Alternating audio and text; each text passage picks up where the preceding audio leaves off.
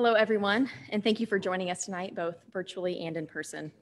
My name is Cassidy Segura Klaus, and I'm a graduating third-year student here at McKinney and a founding member of the school's revived American Constitution Society chapter. Let me begin with a commendation to you all. I am so pleased with this turnout. We have nearly 500 people with us tonight, and that's excluding the Facebook live streams. That's 500 people who are not only interested, but engaged in their communities, who want to hear varying perspectives and be part of productive conversations.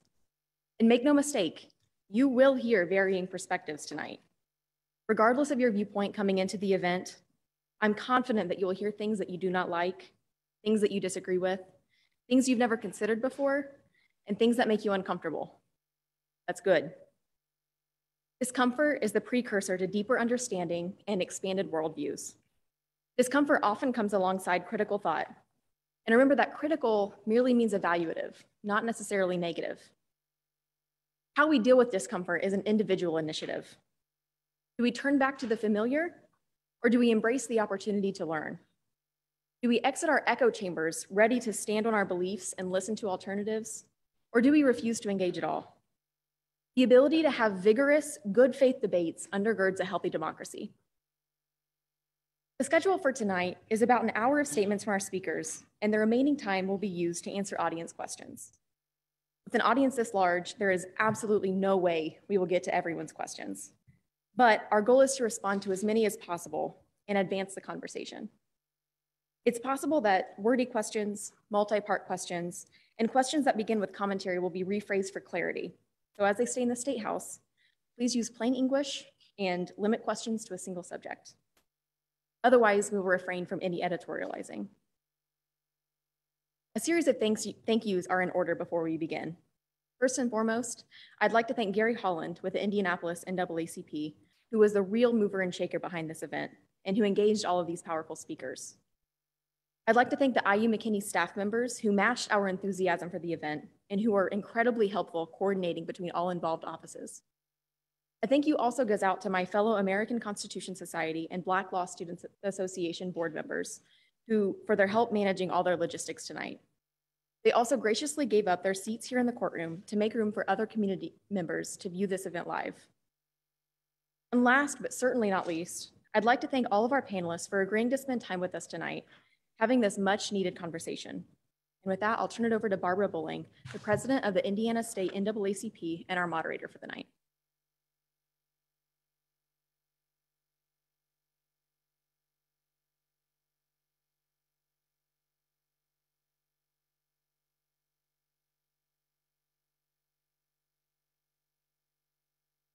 Thank you so much, Essie, for that introduction.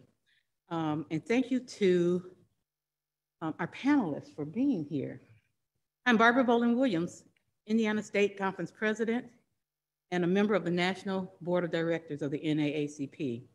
On behalf of the State Conference that consists of 22 branches, 6 college chapters, and 8 youth council, I too welcome you to this important conversation that is intended to hear the views of our legislators, academics, and community. I guess I represent the community. The law school is the appropriate setting for this discourse. Black History Month provides the perfect frame and backdrop, and it is fitting that the NAACP, a trusted voice in the community, join in partnership with the American Constitution Society and Indiana University, Purdue University at Indianapolis Black Law Students Association to let all hear the truth, know the truth, and act upon the truth. For only then can we begin to speak truth to power. Let us begin by setting a framework and a foundation. We offer these baseline statements for your consideration. Disparities exist between the races in whatever matrix you choose to consider: health, education, socioeconomics, and etc. In an effort to identify, close, or solve the reasons behind the gaps, critical race theory attempts to determine the cause of the problem as a means to eliminate the disparities rather than continue to address the symptoms. And so we offer this definition as for critical race theory: a framework that helps us understand how race and racism continue to shape the meaning of racial inequality in our dominant culture, our concepts of equality and equal laws and institutions, governmental and private practices, because these situations, our society continues to generate racial disparities, viable and significant socioeconomic statistics that are traceable to America's past of racial subdivision and subordination, despite civil rights reform in the 50s and 60s. CRT is motivated by a desire to attenuate this continuous cycle. Anti-CRT advocates center white children as without considering Black children. CRT is not being taught in any 12 through K school in the state of Indiana. The average person has not heard the term CRT or what those letters stand for. A statement issued earlier by the Governor's Holcomb's Chief Equity, Inclusion, and Equity Opportunity Office states that, in fact, CRT is not designed for elementary, middle, or high school students. It is a method of examination taught in some law schools and colleges used to analyze the role of race and racism in society. Ensuring our students have an inclusive and factual view of our nation's historic events, shortcomings, and progress is not critical race theory. It is a comprehensive and balanced education. Ensuring our teachers are culturally competent and able to engage with all children in our education system is not critical race theory. It is equity in action. And so I will read, as we begin, I will read a short bio of each speaker and announce the allocation of time that they will have for their presentation. And so without further, one last thing, I wanted to advise you that we had invited Senator Scott Baldwin and had advertised that he was going to be here. However, at the last minute, he indicated that he would not be here without giving any explanation. So our first speaker, Indianapolis attorney Greg Taylor, became a member of the Indiana Senate Democrat Caucus after being elected to represent Senate District 33 in November of 2008. As a business and government attorney, Taylor joined the Senate with the breadth of knowledge and experience regarding economic development and job creation. In November of 2020, Senator Taylor was elected Indiana State Senator Minority Leader. Taylor also serves on law, criminal justice, and public safety committees of the National Conference of State Legislators, a bipartisan organization that serves the legislators and staffs of the nation's 50 states, its Commonwealth and territories. In addition, Senator Taylor has been appointed to the National Legislative Conference of the Council of State Governments Economic Development Committee, as well as the Midwestern Legislative Conference Economic Development Committee. Senator Taylor, we welcome you to the podium, and you have 5 minutes.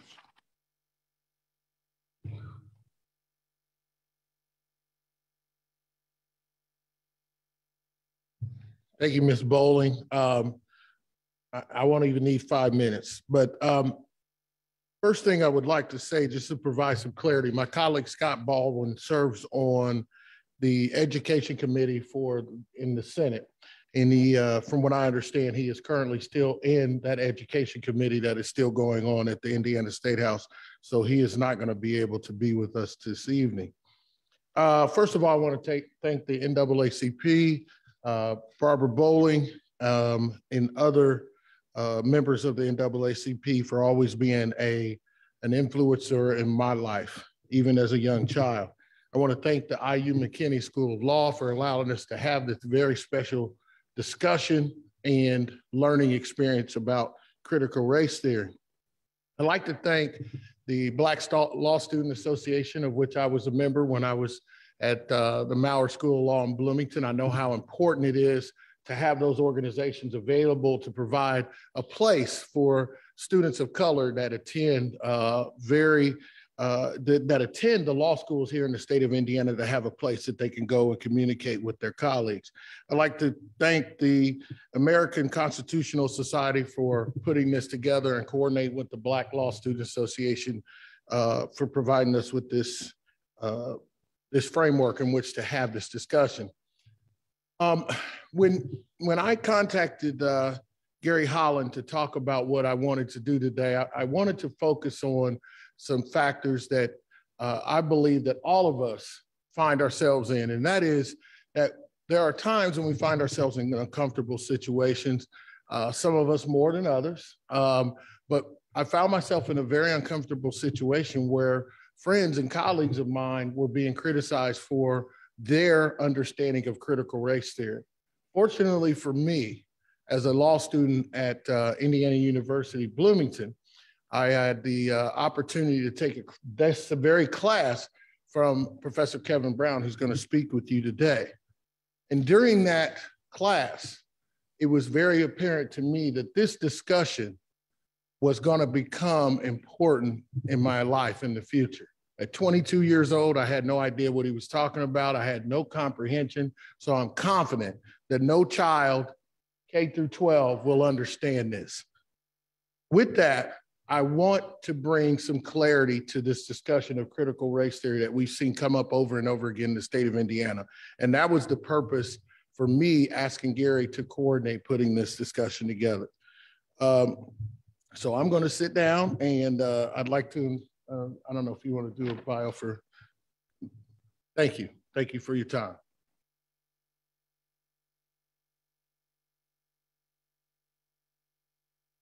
Thank you, Senator Taylor.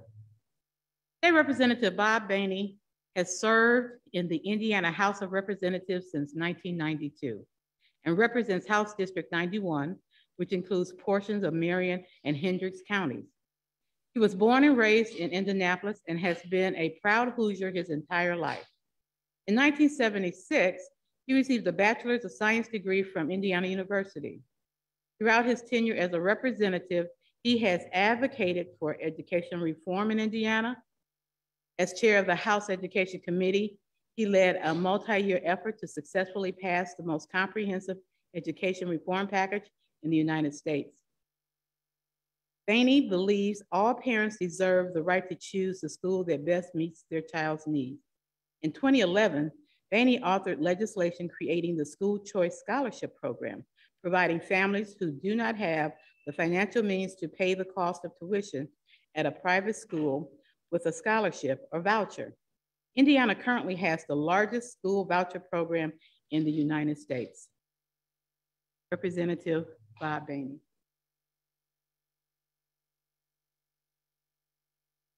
Thank you, Ms. Bolling. Thank you to NAACP and to our host tonight. I appreciate the opportunity to be here. I think that clearly transparency and discussion is a fundamental part of our democracy and is very critical to a vibrant and successful country that we live in today. As my introduction said, I have almost my entire career in the General Assembly have been very focused on education. And I clearly believe that education is the opportunity to bring everyone together and to uplift everybody, regardless of where you start, regardless of your color, race, religion, creed. I frequently spend a lot of time discussing it. In fact, I have spent time most recently talking to, my message to a lot of people is a number that I will bring to your attention tonight, which is 30 out of 1,000. 30 out of 1,000 today is the number of African-American kids who pass both sections of iLearn and IPS. If you think about that, that means 970 of our youth could not pass a minimum benchmark proficiency created by Hoosier educators, created on standards developed by Hoosier educators, and cut scores set by Hoosier educators. Clearly, I think that that is a crisis that we all need to be discussing. You look at the data, fortunately, Indianapolis Chamber of Commerce recently did a study looking at equity across the state, specifically Indianapolis, but they went out to do this to try to figure out how they could ensure more diversity in leadership positions as they moved to try to have a more inclusive economy. What they found was statewide, we have a significant problem. They went to poll data from the class of 2013, and they looked at the African-American population, for instance, as one example. There were 9,125 African-Americans that started in ninth grade in 2009.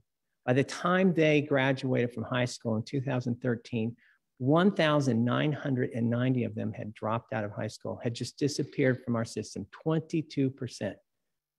Unacceptable in my mind. You go down further and drive down further, you find that only 10.57% of African-American kids actually completed any type of degree, post-secondary degree, credential, or certificate 6 years after graduation. To me, that's a crisis. It's a crisis that we all need to get behind and start looking at how do we find resolution. It's not an easy lift. We know the numbers are very similar to poverty, regardless of race, creed. If you are born to a family of poverty, you have definite disadvantages today in our society. And I think as we talk about CRT, we talk about trying to make sure we're culturally inclusive. I think it's imperative that we look at data and make sure we're really focusing on trying to make a difference in these kids' lives. 970 of those kids do not have, I want to just emphasize that, do not have minimum benchmark proficiencies. Why'd they drop out of high school? I would argue one of the reasons was they weren't ready. The second one, I would argue that high school is probably not relevant to them. I'm glad to be here tonight, happy to answer questions. I know we'll have diversity of opinion and hopefully a lively discussion, but I thank you very much for the opportunity to come and have a discussion with you this evening. Thanks. Thank you, Representative Behning. In an effort to try to make sure that we get to as many questions as possible, we're going to ask a couple questions right now. And my first question is for Representative Behning. Representative Behning, you talked about the disparities that occur with respect to the racial disparities. You indicated that you started at ninth grade for your discussion. Were you aware that in third grade there really is a very small gap between the races for school children? Have you given any thought to making a difference on that level or looking into what happens between third grade and ninth grade? Because I believe that if third grade, that they're all performing about the same, then by ninth grade, if the gap has widened so that it's a little bit too late. What are your thoughts? The data that I shared with you, the 30 of 1,000 is not high school. 30 of 1,000 is the number of African-American students who pass both sections of iLearn. iLearn is an assessment instrument that's given grades 3 through 8. Clearly the problem is earlier. No question in my mind. I would also suggest that one of our biggest stumbling blocks today is reading.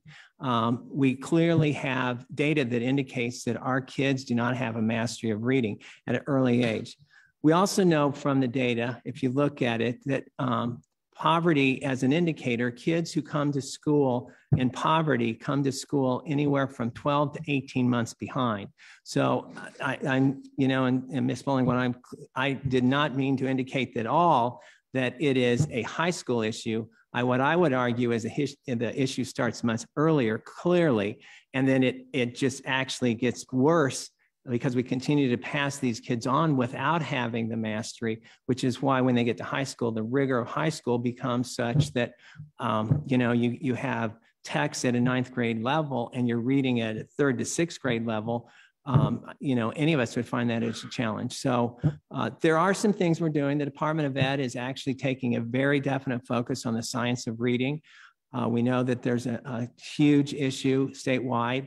But clearly the issue, I would totally agree and have advocated, will continue to advocate for more early learning opportunities for trying to meet these kids, providing comprehensive student support, looking at how we create a culture of learning so that kids that come to school, they value education.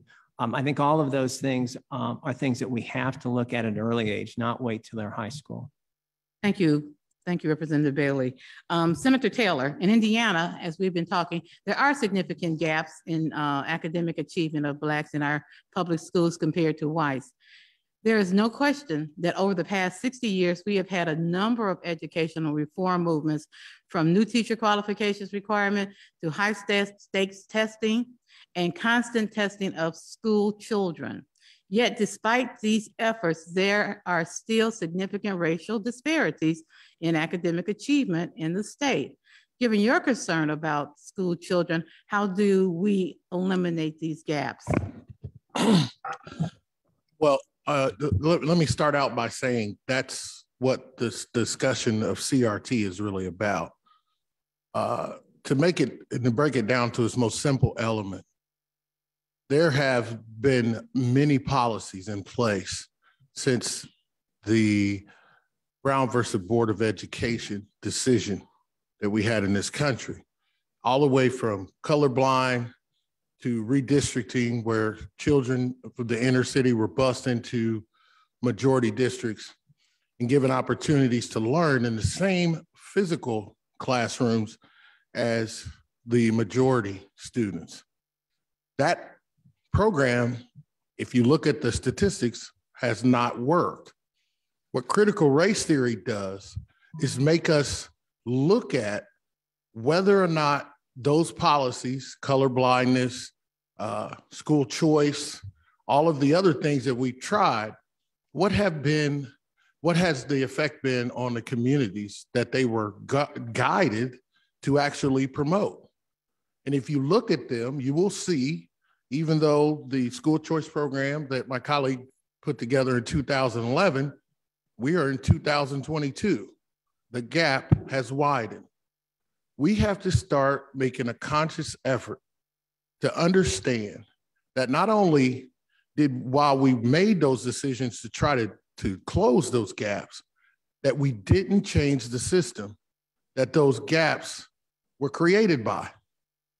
We did nothing to change the curriculum. We did nothing to change the standardized testing that we've been talking about that dictates whether or not a child is successful in the classroom. Yet we did all of these other public policy things to try to close that gap. Critical race theory says you have to account for the race. And if you do that, and then you look back at the system, you have to understand that only one of two things could have happened. Either inherently, people of color, minorities, cannot learn at the same level as their colleagues in the majority in the classroom, or the system that created the disparity still exists. Now, I don't want people to, if you want to admit or say the first one is true, that's fine. But I tend to believe that the system in which all of these programs that we can put together is broken, and we need to take a better look at it. So that's what I believe, and I think that if we take that approach, we'll find a difference in the results.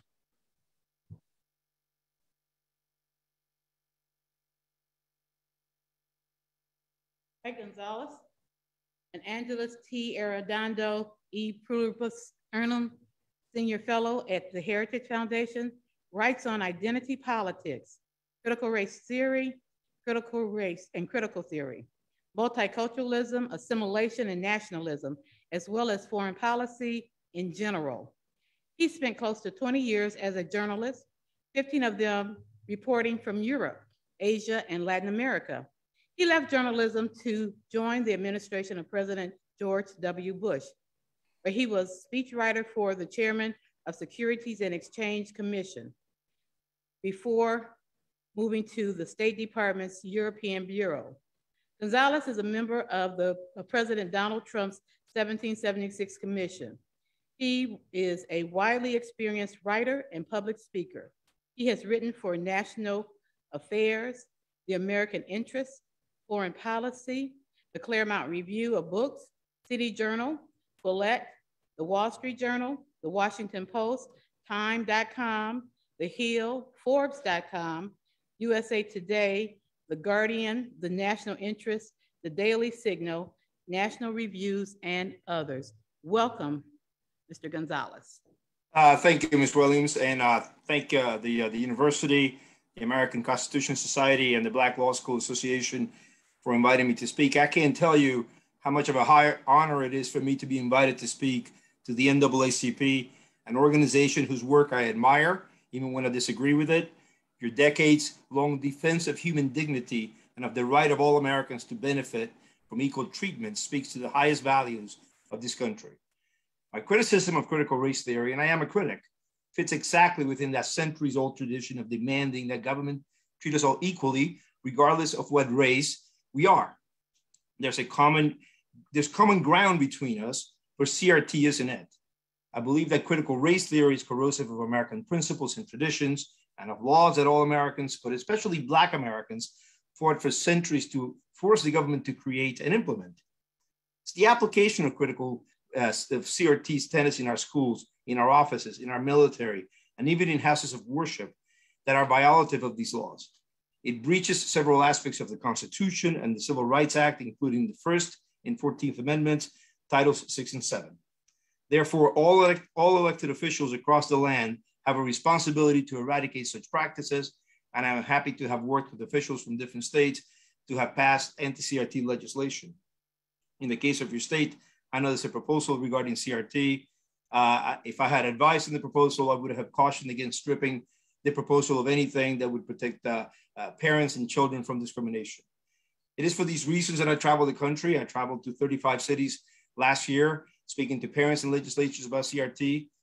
CRT is not about teaching the contribution of Black Americans or immigrants like me to the making of America. I consider it a tragedy personally that children graduate high school without any idea of who Frederick Douglass and Bernardo de Galvez were, nor is CRT about fixing the problems of impoverished Americans, whatever their race or national origin. If that were the case, I would defend CRT, nor is it about solving discrimination. So CRT is self-consciously not just a philosophy or a legal discipline. CRT is a tool to change society, another instrument to tear down the narrative of American history and culture and replace it with a counter-narrative. Perhaps we should start by answering the question, what is critical race theory? I will use here the definitions given by the architects of critical race theory. None other than Harvard professor Derek Bell, long recognized as the godfather of CRT, would put it this way, quote, as I see it, critical race theory recognizes that revolutionizing a culture begins with a radical assessment of it, unquote. The idea that CRT was to be used to transform American society is central. This aspect of CRT is underlined by all its creators, from Kimberly Crenshaw, the godmother of CRT, if you will, on down, the godmother. Another trait central to CRT is the idea that society is oppressive, American society, that the rich and powerful have manipulated concepts to create a reality that hides from the rest of us the fact that we're oppressed. All the critical theories, not just CRT, believe that it is the job of their practitioners to open our eyes to our own subjugation and in that way to lead us to our liberation. All liberation depends on the consciousness of servitude, wrote the critical theorist Herbert Marcuse. When we do not understand our own oppression, we have quote unquote false consciousness. This false consciousness is to be eradicated through the current so-called anti-racism trainings that our children and employees are currently being subjected to. I say so-called because in my opinion, some of these programs can be quite racist themselves. The practitioners of CRT separate people in classrooms, office, into racial or sexual categories, and they teach, quote, that perfectionism, punctuality, urgency, niceness, worship of the written word, progress, objectivity, rigor, individualism, capitalism, and liberalism are some of the characteristics of white supremacy culture and need elimination, unquote, as the Wall Street Journal reported just last week. They teach the works of Ibram X. Kendi, not an architect, but a popular practitioner of CRT, who believes that we need to have racial discrimination in the present and in the future. I struggle to understand what separates Kendi from the racist Southern governor who stood at the schoolhouse door proclaiming that the South would have segregation forever. What else is CRT? Well, let's look at the main elements that one of his main architects, Richard Delgado at the University of Alabama, chose to include in his primer on the subject, which is called Critical Race Theory, an Introduction. The first and most obvious is that racism is systemic in America. And not an individual sin or crime, but quote unquote, embedded in the ordinary business of society. One can find racism in normal science, Delgado says, putting that term inside scare quotes. One can find it in, quote, the usual way society does business. The fact that racism is systemic is why Derek Bell says CRT must be revolutionary. If the system is systemic, if the system is racist, then you have to eliminate the system and replace it. That is just a logical conclusion. The second tenet of CRT that Delgado discusses is interest convergence. All whites, rich and poor, benefit from racism and thus have no incentive to eradicate it. This is an indictment of humanity and human nature. Nobody that I know wants a racially unfair system. Everyone's chest fills with pride when someone rises from poverty and attains wealth, status, stardom because of their own ability. And in America, more than any other place in the world, we see this thing happen every day. This seems to be no appealing to better angels under a system that is really grievance-filled. Its job is deliberately to stoke resentment. Yes, there are many ugly racists in America, as there are the world over. I have lived at least a year in 7 different countries, in more if you count months at a time. Let me assure you that sadly, racism is everywhere, a universal condition. But the idea that America is uniquely racist or systemically racist simply does not square with the America that I see today. Another tenet of CRT is intersectionality, or the idea that we have different levels of marginalization that can make us a victim of societal oppression several times over. The final element, says Delgado, is the idea that because, quote, there are different histories and experiences with oppression, Black, Indian, Asian, and Latino writers and thinkers may be able to communicate to the white counterparts matters that the whites are unlikely to know, unquote. Then Delgado adds for emphasis, quote, minority status, in other words, brings with it a presumed competence to speak about race and racism, unquote. This mentality quickly devolves into essentialism and numerical proportionalism. Essentialism is the idea that members of a race or group have a number of behavioral attributes that are inherent to their race or group, whereas numerical proportionalism is the idea that everywhere, classrooms, courts, offices, must reflect the exact ethnic, racial, and sexual proportion that obtains in the country, or at least in a given locality. In the practice, Delgado's presumed competence quickly unraveled into ill will. Delgado, for example, took it upon himself to drive white males away from the field of civil rights, going so far as to call those who refuse to leave imperialists. But let me assure you, this is not a matter of numerical participation by race or skin tone. It wasn't. Everything had to do about ideology. When George H.W. Bush appointed Justice Clarence Thomas to the Supreme Court, Derek Bell reacted with what can only be described as an epic tantrum. I shudder to repeat what Bell wrote at the time, but here is but a small part of it. Quote, the choice of a Black like Clarence Thomas replicates the slave master's practice of elevating to overseer and other positions of quasi-power those slaves willing to mimic the master's view. I ask you in all sincerity, is this really how we want to speak to one another? This type of dehumanizing rhetoric is not intended to encourage dialogue. It is intended to shut dialogue. This is why I believe that critical race theory, it's not really about calling all the races to be represented at the table. That's a false facade. What the architects of critical race theory really want is ideological conformity around the views of the left. Justice Thomas Winsome Sears, who endured incredible criticism when she was elected just last year in Virginia, and Thomas Sowell need not apply. It is because Professors Bell, Crenshaw, Delgado, and the rest made it abundantly clear that critical race theory is an instrument to transform society. This brings us to another important point. Today's defenders of critical race theory constantly dismiss the idea that critical race theory is a Marxist construct. They should take it up with the architects of critical race theory. Delgado described the founding conference of critical race theory in 1989 in a convent at Madison, Wisconsin, in the following manner.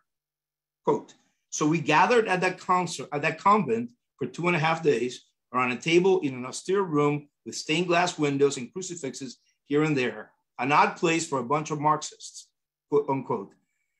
And Delgado is by no means, I assure you, the only CRT founder who's quite comfortable affirming his own Marxist orientation. Let me finish by dismissing another falsehood that today's proponents of critical race theory spread, and that is not taught in K through 12 schools or used in so-called anti-racism trainings in the office. Yes, it's true that third graders are now being asked to read 9,000-word papers by Crenshaw or Patricia Williams. But let me assure you, the programs and curricula being implemented in schools are very much guided by the tenets of critical race theory. When Evanston, Illinois mother, Nora Boyayi, decries the fact that her son, who was once filled with ambition and wanted to be a teacher, now comes home and says, but mommy, there are those systems put in place that prevent Black people from accomplishing anything, quote.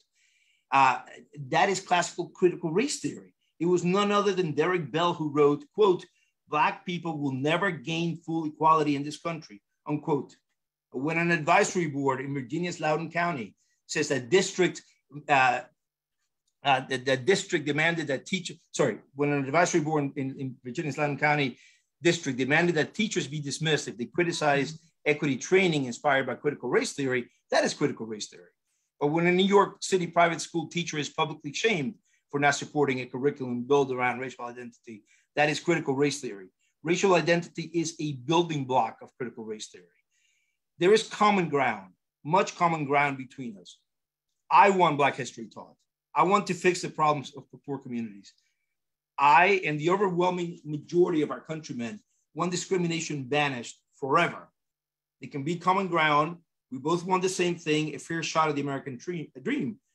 The CRT sadly does none of those things. It is not intended to. I thank you for your attention, and I'll take whatever questions come my way. Thank you.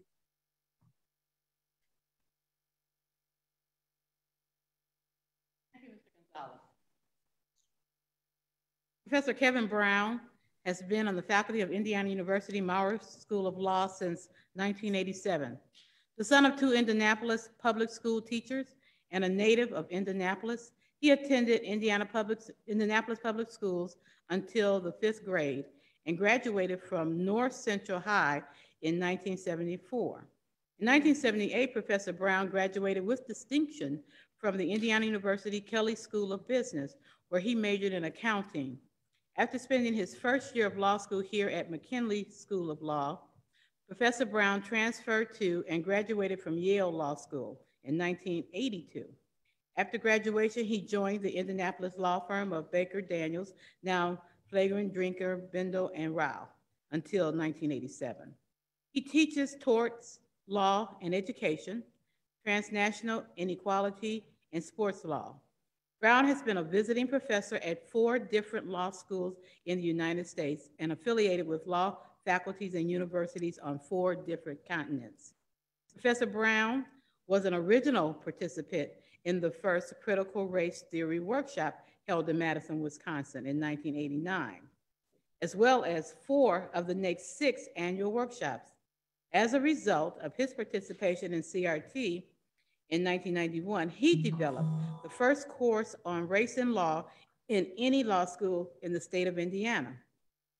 For nearly 35 years, his primary research interests are in the area of race, law, and education, and the global impact of African American struggle.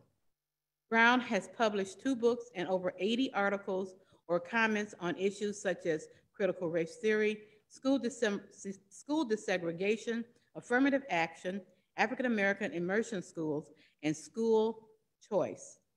His chapter entitled The History and Conceptual Elements of Critical Race Theory is the first chapter in the Handbook of Critical Race Theory in Education. A frequent speaker at scholarly conferences, Brown has spoken on issues of race, education, diversity, or global impact of African Americans over 200 times. Welcome, Professor Brown. Don't do that. Don't do that. Yes. Just as he's pulling this up, I'm not going to respond to everything that Mike said because it would take all my time. But I do want to say, I am not a Marxist. We were not Marxists. We read Marxist writings as we read writings of John Locke, of Immanuel Kant, of any great philosopher. But we were not Marxists. We were not trying to tear down American society. We were trying to open up American society so that it was fairer for everyone. I want to thank the NAACP for sponsoring this along with the American Constitutional Society and with BALSA. I'm going to talk to you and explain critical race theory as someone who was in the room. I was at the original meeting in 1989. I attended 5 of the first 7 critical race theory workshops.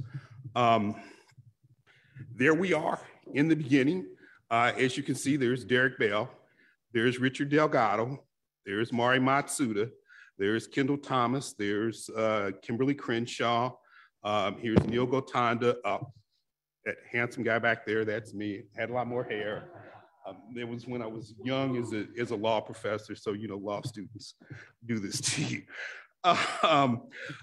Before I really get started on my remarks, so I want to situate myself because we realize it's important to situate yourself because how race and ethnicity look depend on where you sit in the socioeconomic structure. So let me situate myself so that you know where I am at. I'm in Indianapolis native. This is my hometown. I went to segregated schools in the IPS up through the 5th grade. Graduated from North Central High School in 1974, Kelley School of Business in 1978. I spent my first year of law school. It was over at the Heron building over there. Transferred to Yale, graduated from Yale Law School in 1982.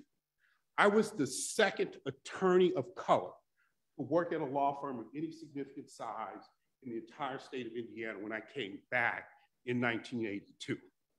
I was the 3rd faculty member of color to work as a professor at Indiana University Law School down in Maryland. Indeed, as I stand here before you, I am the longest serving law professor of color in the history of the state of Indiana. There is no reason to look for anyone before me. It really starts from me and going forward. Yes, I participated in critical race theory. I developed the first race and law course that was taught in any law school in the history of the state of Indiana.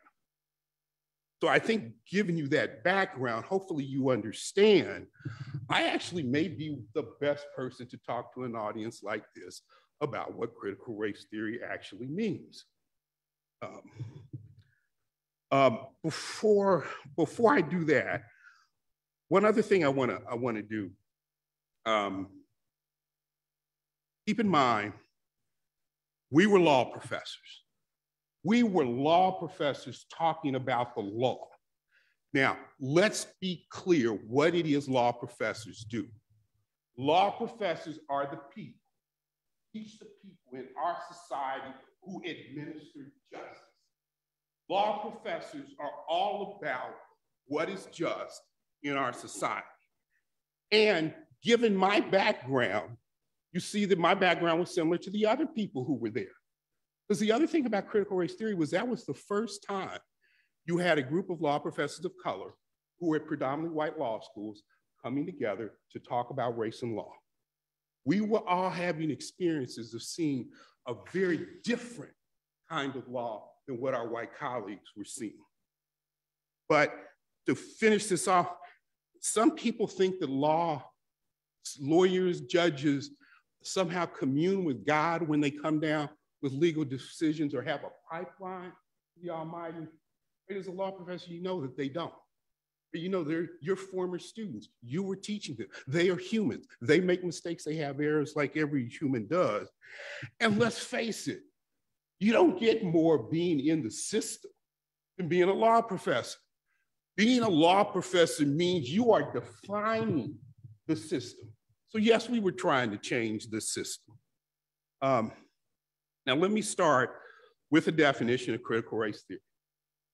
Critical race theory is a framework that helps us understand how race and racism continue to shape the meaning of racial inequality in our dominant culture, in our concepts of equality laws, and in our institutional governmental practices and private practices. It's the failure to address this means that our racial disparities continue. And ma'am, I love this one. I'm gonna go through these disparities, but this is really the way I feel. Like that here I was in 2022, we went back to 1989, we said, look, we can tell you what America looks like in 2022. Let's go back in 1989 and see if we can tell you how you can change it. And of course, no one seemed to care, which is the way it was with critical race theory, right? No one really seemed to care what we did until the last couple of years. It was really when Donald Trump signed the executive order, that's when people seemed to care. But to understand critical race theory, to really understand, if you really want to know what it's about, you have to start with the social economic disparities in the important qualifications and conditions of our lives. That's what we were concerned about. We were concerned about the racial disparities in the important statistics. Now, that means I got to show you the statistics. And I know that a lot of times people look at statistics and they go, oh God, don't give me numbers, statistics are statistics. I understand that. But I'm asking you as I show you these statistics, I am trying to make a point. The point I'm trying to make by showing you these statistics is to make the point that the lives of people of color, especially Black people, are far more shaped by our history of racial discrimination than any other group. I'm trying to let you look at those statistics because when you see them, you will understand not only that Black people have less money in this society, but it means that we don't have the money for vacations to Europe or to Africa. That we don't have the money for tutors for our kids. We don't have the money for SAT courses. We don't have the money to pass on to our kids to give them a head start in life. We're gonna have experiences with our criminal justice system, negative experiences with our criminal justice system. And we're gonna know people who are going to be incarcerated. The other thing before I show you the statistics, we're meeting in 1989. 1980s were a devastating decade for the Black community. 275% increase. Okay, I'm being told to stay close to the microphone. 275% increase in the percentage of Black males who were in jail. We're gonna see that the family income stayed about the same. The Bush administration had just come into office. They were elected with 60% of whites voting for them, but only 11% of Blacks. That was an improvement because the Reagan administration had a larger percentage of whites that voted for them and a smaller percentage of Blacks. School desegregation, which was one of our major programs to close racial disparities, had peaked. And we were on the road to resegregation.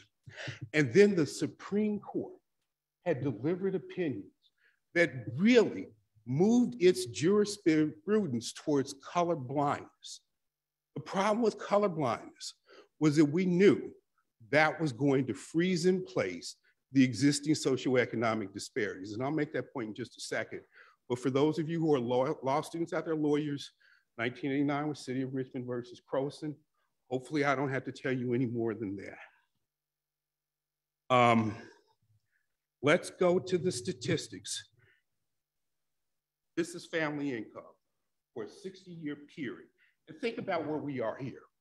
If you sort of see the start of the civil rights era is 1960, today is 2022, we're meeting right in the middle, which means you can tell what we saw in terms of the racial disparities, and you can look out over the last 30 years, and I think those 30 years prove to you we were more prophets than fools, because we were talking about how those disparities were going to be frozen into place. But here's another way to look at the family income. This is Black family income to whites, and you see there's virtually no change. Percentage of Blacks over the age of 25 with college degrees. You see, as the line goes up, the line goes up for both groups. Here's the ratio. The ratio does get a little better between 1990 and 2019. This is really one of those areas of progress that you see. Percent of families in poverty. As the line comes down, it comes down for everyone. Here's the ratio. So, you know, we get to a point where 2020, where there's only 3 times as many Black people in poverty as whites, an improvement over 3.6. Not a significant improvement, but an improvement. There's unemployment. Here's the ratio of unemployment, right? 1.8 as opposed to 2.4, but the 1.8 takes you back to where we were in 1970. Here's home ownership. Here's another shot of home ownership. Virtually no change in Black home ownership in 50 years. Life expectancy. Here, so we now only live 5.8 years as long. I am hoping that you have seen what I was trying to show, which is that these racial disparities have been with us for 60 years without really much of a close, which means from the beginning of the civil rights era till today, we haven't seen a whole lot of change. So what we were trying to do with critical race theory was go, what is wrong? What went wrong? Why are we not seeing these gaps close? As we come to the end of the 1970s and into the 1980s, we start to see a change in American thinking about race. From segregation and slavery, the notion about racial thinking was there really is something wrong with Black people. That's what justified slavery. That's what justified segregation. Racially conscious thinking motivated by a desire to oppress people of color. But as we move into the 1970s, we now start to see the change, the movement towards the concept of colorblindness. Now, colorblindness is an improvement over where we were. And let me first explain what it is. Colorblindness is a view that's tied to a particular view of individualism. It's not the only view of individualism, but it has become sort of the dominant view of individualism, especially within law. Within colorblindness, the goal of society is to allow you to discover your true hidden self in here, and then to line up your aspects of life out here so they agree with your inner self. In other words, colorblindness privileges individual self-determination. It's about you becoming the kind of person you want to become. What is the constraint to you becoming who you want to be? Characteristics that you can't choose. If people treat you like a member of a racial group, ethnic group, gender, sexual orientation, they are constraining your ability to become who you are. So then coming out of this notion of colorblindness is the idea that you transcend considerations of those characteristics that people do not choose to deal with them as individuals. Let me be as clear as I can possibly be. We think colorblindness makes all the sense in the world when we're dealing with each other. I've got my white colleagues at the law school. I treat them as individuals. They treat me as individuals. That's how we get along. There is nothing wrong with colorblindness when we're talking about dealing with individuals. The problem is when you now use colorblindness to deal with political, educational, economic issues, now you have a different impact.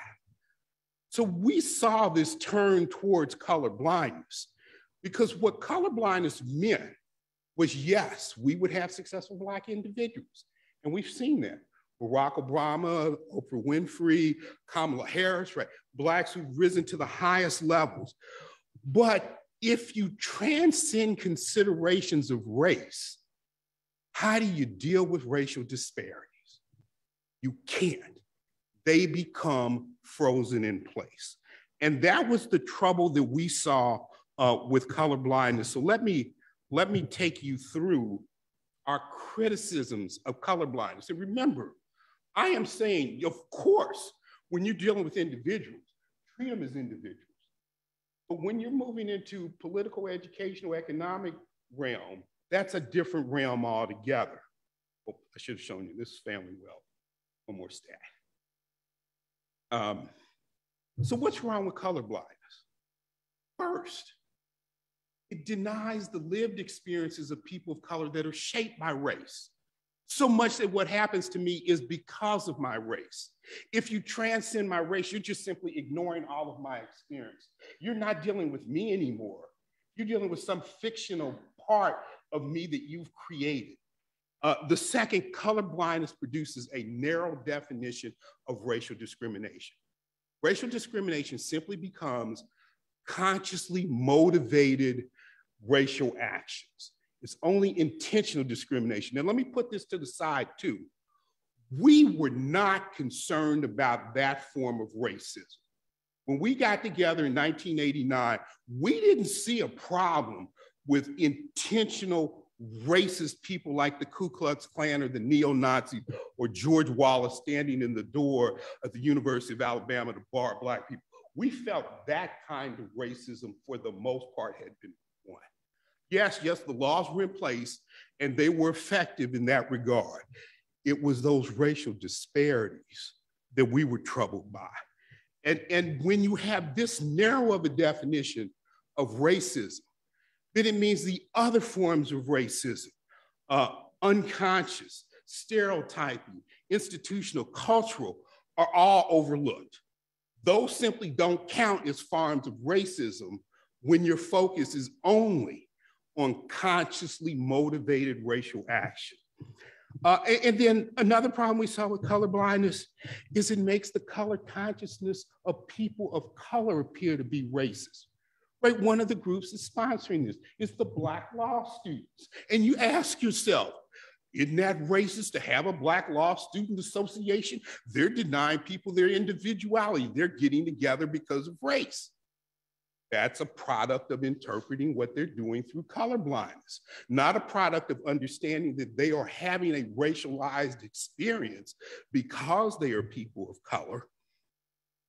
Third, with color blindness, because what it is intentionally motivated conduct. To say someone is a racist is to make a moral condemnation of them, and nobody wants to be condemned as being immoral. So people object to being called a racist. The other thing color blindness does, and this was huge, it discounts the importance of history. If you are self-determining, what does history have to do with who you are? So it minimizes the impact of history on our society today. And if you minimize the impact of history on our society today, then when you look at those racial disparities, you will conclude they are caused by something that is wrong with those Black people or people of color. Color blindness institutionalizes the experiences of the majority as the norm, which will provide them with a tremendous advantage. And then you don't take race into account in order to remedy the present effects of past discrimination. To take race into account to remedy the present effects of our history of discrimination simply becomes a new form of discrimination. Therefore, you can't do it. And that's what leads to the freezing in place of the racial disparities. Okay, so ultimately then for us at CRT, we were mostly driven by the reality that what we saw was American society had simply normalized the idea that Black people were supposed to have less. But this was not an idea that any of us created. None of us were involved in creating this as a dominant societal idea. This was something that was created by those people in our slavery past, in our segregation past.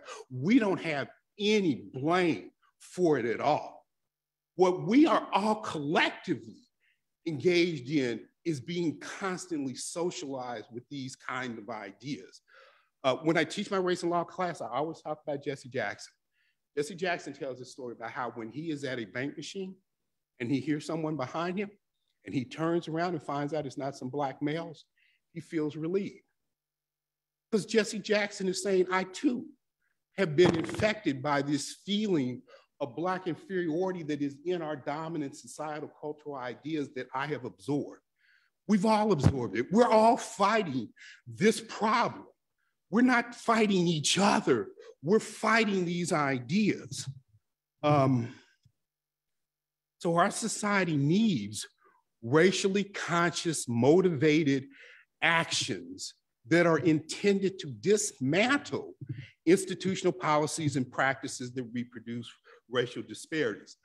That is a race consciousness about dismantling disparities, which is fundamentally different than the race consciousness of the slavery and the segregationists who wanted to use their race consciousness to further racial oppression. So we agree on race consciousness, but not that old form of race consciousness. And then, of course, we believe that there should be difference then drawn between policies and programs that are intended to attack racial disparities as opposed to those that are intended to perpetuate them. But I come back to this, it's the normalization of racial disparities that really is the main goal that we're fighting against. And see, once you see that, then you see where the CRT concepts come from. Interest convergence and racial realism are really these are the Derek Bell notions. These are more Derek Bell. We have a long conversation about Derek Bell. Okay, not everybody CRT was favored him, but that's a different story for us. The white privilege comes from the stats. Look, it's not that we're saying white individuals are privileged, but if you look at the societal stats, you kind of sit there and go, man, you're gonna really have a leg up if you're white as opposed to black. White innocence, that comes from the color blindness. Why should I have to sacrifice to cure the problems of our society's past? Well, it's not that we're asking you to sacrifice. What we're saying is our society has a problem that we have to cure. It's not that you're sacrificing, it's that we've got another goal in mind. And then other forms of racism just simply don't get picked up. Unconscious racism, stereotype, microaggressions, and institutional racism. And then these others I have talked about before. But I will come back and note this. You do talk about the history. You have to talk about the history. You don't talk about the history to talk about the history. The purpose of talking about history is to explain the present. There has to be a link between your conversation about the past and your situations today. History is not disconnected from where we are today. History is what produced where we are today. And then finally, let me sort of leave you here with this as the last real point I need to make here. But in a way, it's reaffirming what I've been saying all along. What CRT really views as the important is the socioeconomic issues from a color-conscious perspective of attempting to dismantle the continuing structures of racial oppression in our society. And this starts with a recognition of the history of racial discrimination because that is the cause of the disparities. And with that, I'll end my time. But once again, thank you for giving me this opportunity to talk to you. Thank you, Professor Brown. We want to ask a couple more questions. We want to get a couple questions in here at this time. Mr. Gonzalez, is he still there? Hello. Can't see him.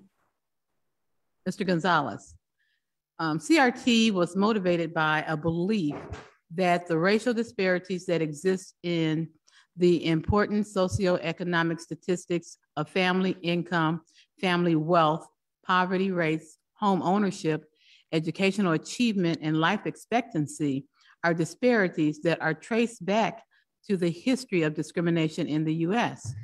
More importantly, they believe that institutional policies and practices and dominant American cultural ideas about race are continuing to produce these disparities. What do you believe is the cause of the racial disparities? Look, I believe there are things that can be done policy-wise. I think that our schools are factories of disparities. Our school system is largely failing us. One solution that I can think of is school choice. Obviously, I benefited from myself as a kid. The school we were poor. The school that I was supposed to wasn't great. My family fought to put me in a better school, and we won. We won back in the 70s. So I went to a much better school. I think that's the chance that everybody should have. I think that we should emphasize family formation, having intact families as a key to avoiding poverty, as a key to avoiding criminality, as a key to success and the American dream. I just disagree strongly that America is systemically racist and that the disparities are the result of this system. And I think that's the nub of our disagreement. I listened very attentively to what Kevin Brown had to say, and I liked what he had to say. I would like to have a coffee or a drink or a beer with Kevin Brown. I think, by the way, you got up and you said that you were not a Marxist, and I believe you because I believe people. But you should take it up with Richard Delgado. You should say, hey, Richard, I was there in that convent. You should stop telling people that we're a bunch of Marxists because I'm not a Marxist. Thank you. Okay. I know that Professor Brown is chomping at the bits to respond, but we're not going to do a back and forth dialogue. I do have a question for Professor Brown, though. What has been the most surprising to you personally about efforts to ban, censor, and abolish the teachings of America's founding as a nation that's been practiced since 1619, which has enshrined within its founding documents the naturalness and rightness of one group to enslave for their lives and the lives of their progeny, African people captured and brought to this country?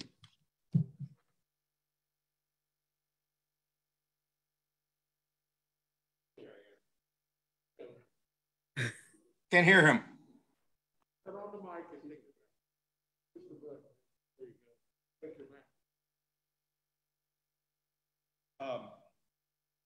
So you're asking what I'm most surprised about American history?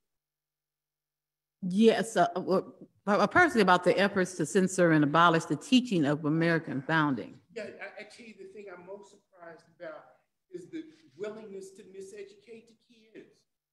I mean, my God, I have white students. I can't hear you, Professor. Talking to the mic. Can you hear me? What I'm most shocked about is the willingness to miseducate the kids. You know, I even have today, before this starts, white students that show up in my race and law class who know absolutely nothing about racial and ethnic groups. They know nothing about Latinx populations, Black populations, Asian populations, and yet they're going into an American society that's becoming more and more diverse. You're at a point now where less than half of the kids under the age of 18 are white. That means the majority of the kids under 18 are people of color. If the white kids can't learn to get along with the kids of color, they're gonna be the ones excluded. And that's what I guess I'm most shocked about is the willingness to say, I'm going to miseducate my child so that my child will not be able to function in a world where my child will have to function with primarily people of color. Thank you very much. I have one final panelist to introduce.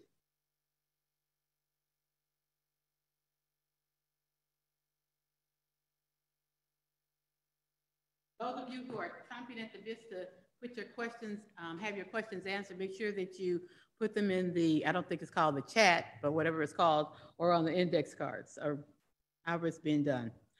Russ Skiba, PhD, is Professor Emeritus in the School Psychology Program at Indiana University. He has worked with states and school districts across the country, directed numerous research grants, and published extensively in the area of school violence, school discipline, classroom management, and equity in education. He is a member of the writing team that produced the U.S. Department of Education's report in response to Columbine and other school shootings, and has led and was the lead author of the American Psychological Association's Task Force Report on Zero Tolerance. He served as project director of the Discipline Disparities Research to Practice Collaborative, a national collaboration of educators, researchers, advocates, and policymakers, advancing knowledge and practice to address disciplinary disparities. In most recent Ed Week poll, he was named among the top 200 scholars in the nation influencing education policy. Welcome, Mr. Skiba, Dr. Skiba.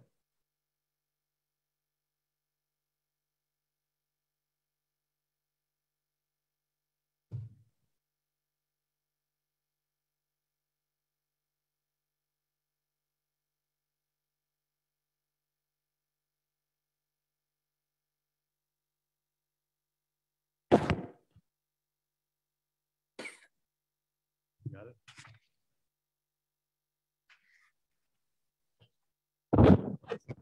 Thank you very much, Barbara.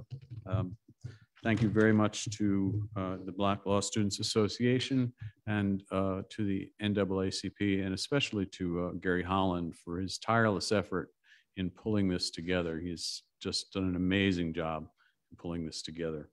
Well, you know, I have one thing to say that I'm going to say about CRT, and that the bills that we're talking about in Indiana, 1134, 167 out of the Senate, the anti-CRT bills that we've seen throughout the country have nothing to do with critical race theory. I want to say that again. None of those bills have anything to do with critical race theory. You know, I loved Professor Brown's tying of critical race theory in terms of the purpose of history is to explain the present. I want to put that up over my bed on one of those things where you so what are they called, the sampler. I want a sampler above my bed that says the purpose of history is to explain the present. James Baldwin says pretty much the same thing. We carry history with us. History is not past and gone. History isn't even past. And I want to return to that, but this is about whether we can look at our history, whether we can look at the good and the bad of our history, or whether those things are going to be shut out away from us. And they have been purposely shut out. You know, and it's there's always a surprise. My daughter is at Purdue in biology, and they have something called the HeLa cell line, capital H-E, capital L-A. And she worked with that cell line. It's one of the most important cell lines in medical research. And she worked with that cell line for a few years and never heard once in any of her classes, in any of her practica from anyone teaching at Purdue University. She never heard once that those cells came from Henrietta Lacks, a Black woman who those cells were taken from without any sort of remuneration for those, and no remuneration from her family. That's something we only discovered relatively recently. The father of gynecology, J. Marion Sims, and from 1813 to 1884, he's widely celebrated as the father of gynecology, someone who rose from being a poor man up to one of the most respected figures in the history of gynecology. What we don't know, and most of us didn't know, is that he achieved most of his discoveries by experimenting on and operating on slaves, on enslaved Black women without anesthesia. And until he completed his discoveries and was able to find things that, am I out of time already? To what? Oh, okay. I thought maybe I wasn't talking. I have my glasses on. You have to move that closer. You got to stand right here in front of me with it.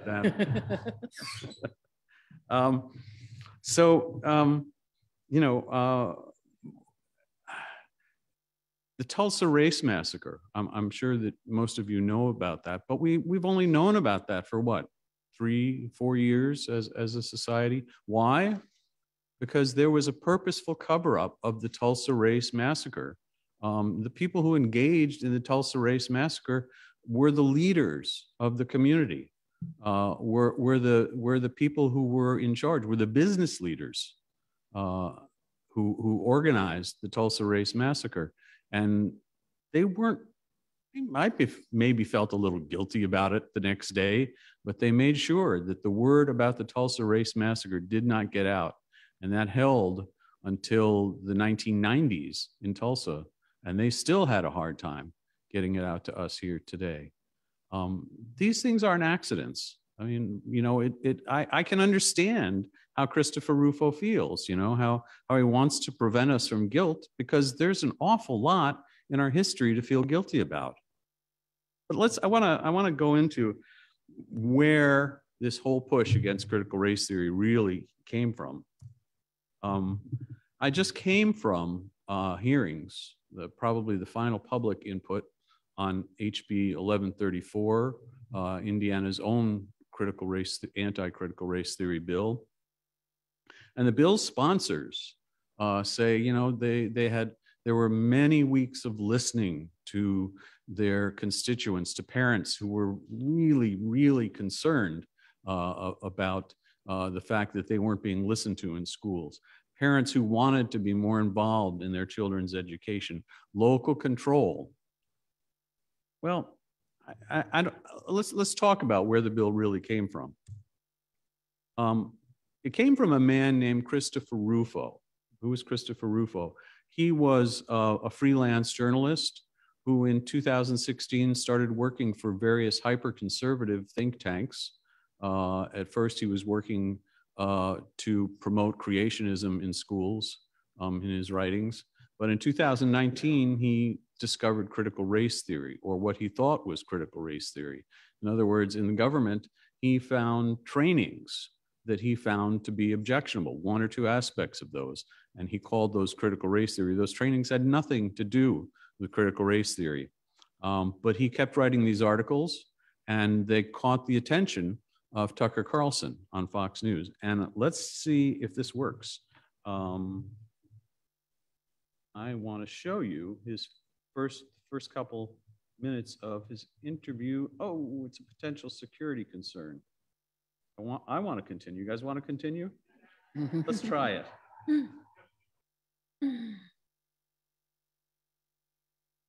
So tonight we've asked Chris Rufo to walk us through some of what is happening here. You should know the details. Rufo is a research fellow at the Discovery Institute as well as a contributing editor at City Journal, and he joins us now. Chris Rufo, thanks so much for coming on. Appreciate it. Yeah, thanks so much. You know, Tucker, this is something I've been investigating for the last 6 months, and it's absolutely astonishing how critical race theory has pervaded every institution in the federal government. And what I've discovered is that critical race theory has become, in essence, the default ideology of the federal bureaucracy and is now being weaponized against the American people. I'd like to share 3 investigations that I've unleashed that show the kind of depth of this critical race theory, cult indoctrination, and the danger and destruction it can wreak. For those of you who are interested, you can easily find this. I'm not going to spend time on the 3 investigations, okay, but I will try and get out of this.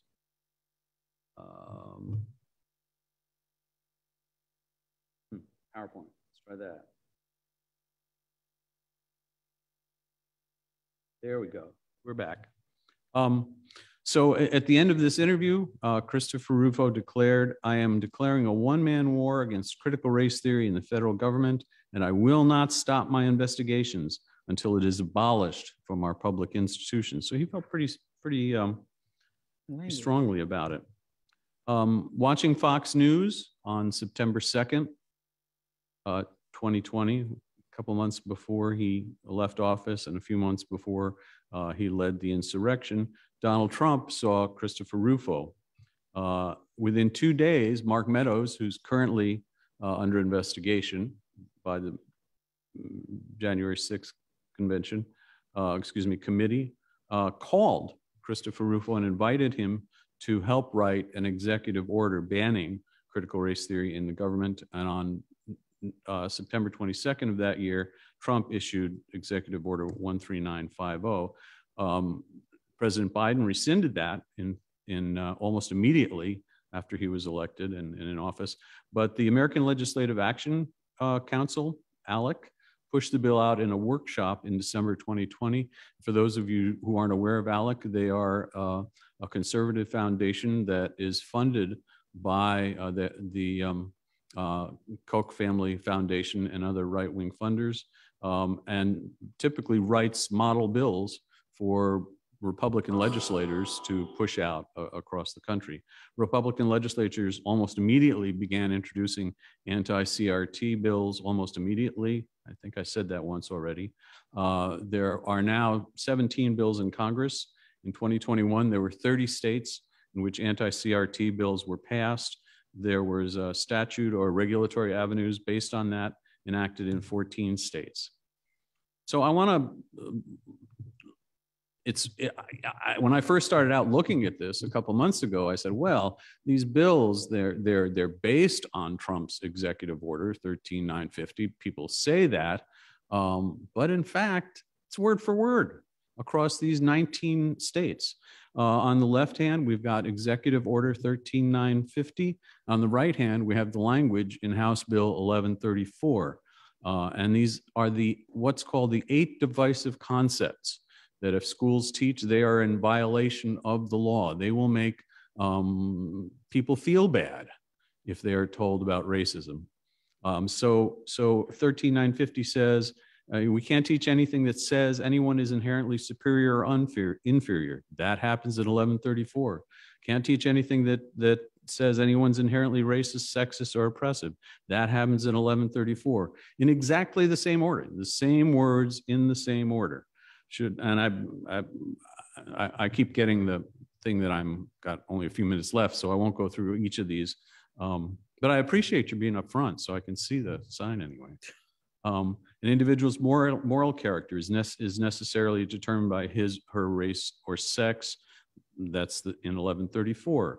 That we can't teach the individual bears responsibility for actions committed in the past. That's there. The probably most important one and most interesting, that no one should feel discomfort, guilt, anguish, or any other form of psychological distress. So all of the 8 concepts, the 8 prohibitive tenets, are drawn precisely from Executive 13950. Now, this is really sort of blows my mind a little bit, because these bills, 1134, these I'm sure they're very, very sincere legislators. I'm not questioning the sincerity of any of the legislators here. I'm not questioning the sincerity of Professor Brown. But it strikes me as odd that you had parents was their main concern in writing this bill. So I guess these parents kind of went back to Trump's executive order in September 2020 and read Christopher Rufo's City Journal articles in July 2020 and kind of percolated on those a couple years and contacted parents in 19 other states. And they all, at the same time, they were so in sync that they came up somehow with the same exact wording of Trump's executive order. I don't know, it makes sense to me. What was Christopher Rufo's goal? He is so interesting. He's very transparent, and he puts it just all out there. So he says what his goal was in putting this out. We have successfully frozen their brand, critical race theory, into the public conversation and are steadily driving up negative perceptions. We will eventually turn it toxic. I think he's succeeded in that, as we put all of the various cultural insanities under that brand category. That's what he intended. He really doesn't like critical race theory. I got on his Twitter and I thought, well, I'll just go through, you know, and see what he's been saying for the last couple months. I ended up just going through 2 weeks of his tweets. And in 2 weeks, he called critical race theory racialist abuse. He said we should abolish teachers' unions, ban racialist indoctrination. The Attorney General, Secretary of Education, National School Board Association conspired to mobilize the FBI against parents and label school board protests as domestic terrorism. He called it racialized guilt narratives, racial scapegoating, collective guilt, conspiracy theories, state-sanctioned racism against children. We have a duty to protect children from this evil. Public schools are not a free marketplace of ideas. They are a state monopoly with coercive power over children. I personally think cameras in the classroom is a step too far, but he supports the introduction because they shift the dialogue and make what he's saying seem less radical.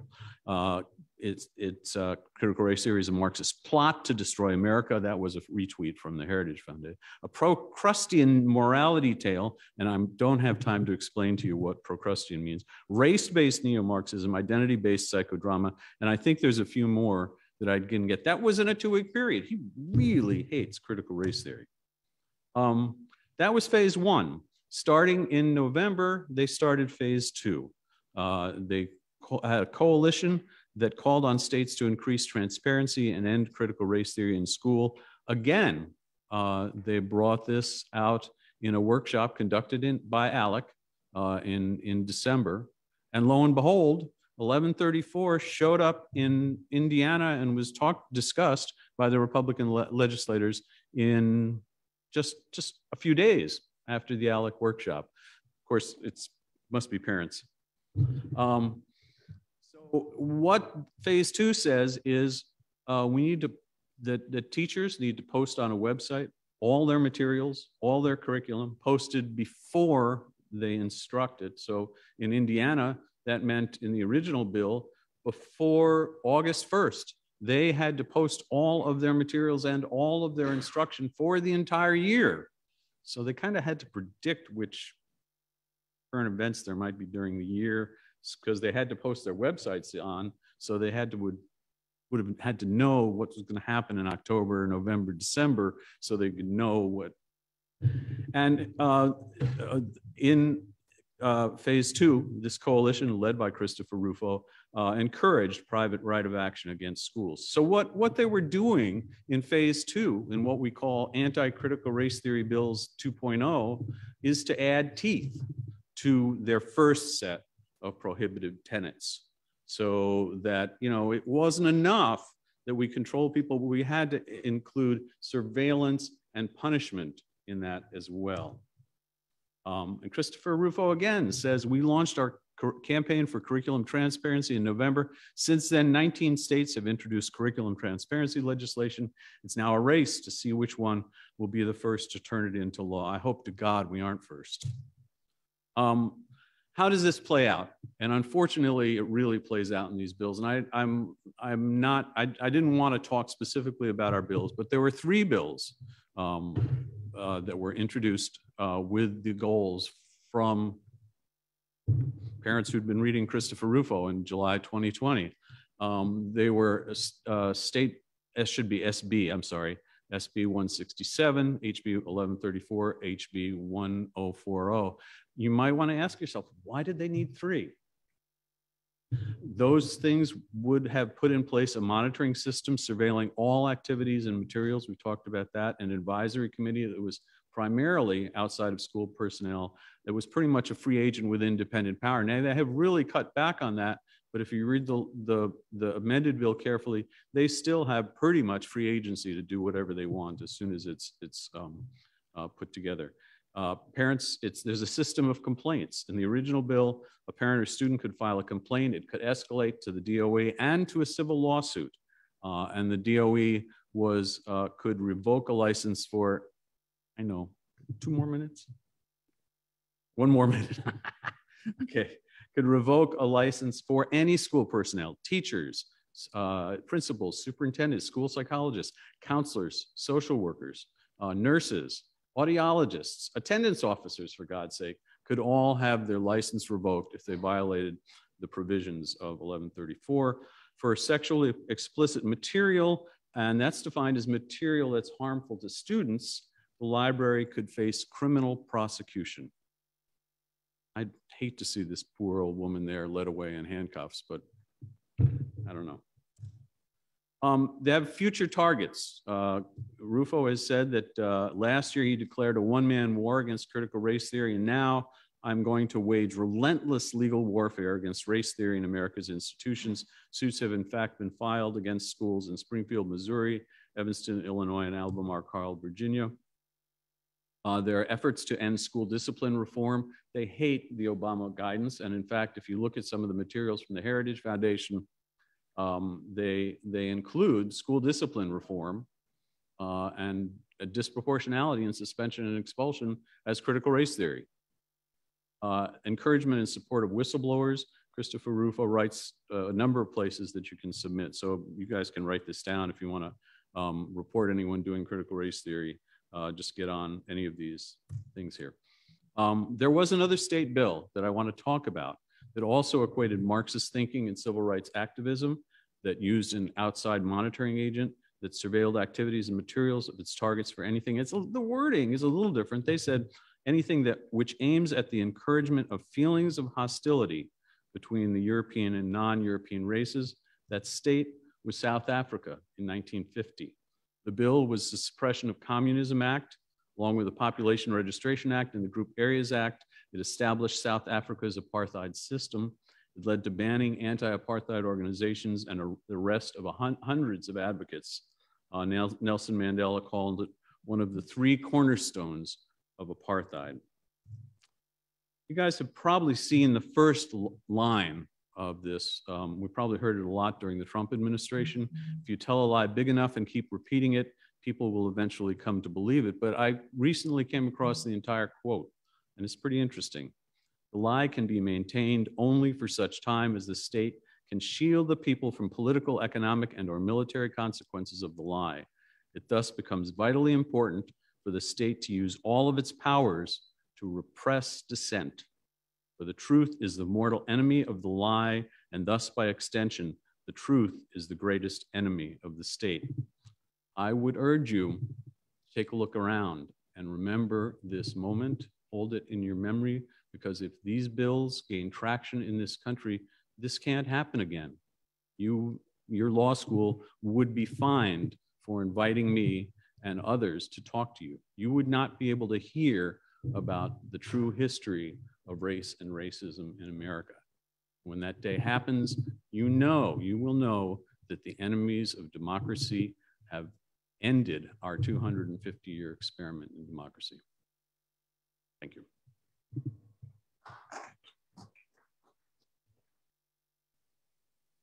This question is we're ready to the question and answer period. We have several questions already they have been posited, so we're going to get through as many as we can.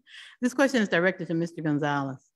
What do you see as the biggest threat to the experiment of American democracy today? There are threats. The increasing censorship on the part of big tech to any opinion that deviates from the consensus of the owners of big techs, the billionaires. I think that the concerted effort to change the narrative of America, to change even its origin story, and replace it with a different narrative, I see that as a big threat. Frankly, the many things. Cancel culture is a big threat to democracy. I see American democracy as being surrounded by threats. Thank you. Professor Skiba, I want to ask you that same question. Would you like to, since you touched on it in your presentation? Because Alice and I agree 100%. Can't hear. Yeah, I don't know.